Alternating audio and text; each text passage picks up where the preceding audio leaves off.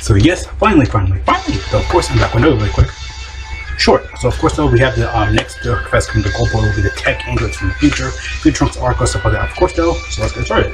So of course, we got a lot of EZAs, a lot of just new units stuff like that coming from the game. Just again, good side EZAs, a lot of fusion EZAs. I think Super Barber might be permanent, but I think that's for the Trunks event, which Trunks Dokkan Fest should be coming to global probably sooner than later, though. That's the Blue Arc stuff. I don't care. Who cares?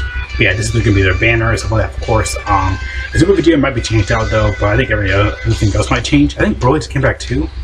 Yeah, the banner is definitely going to change. Holy crap! It might be better than I put Bojack on here. This will be probably part 2 of Boyd's banner. This is a month-long celebration. It's crazy because it's near Christmas. And of course, this should be the ultimate event. So maybe not, because they didn't. No, never mind. They did push the Boyd's banner for global early though. So yeah, what you guys think though? Of course, new stuff coming for global content. X coming to global. Let's go Android. So what you guys think though? Of course.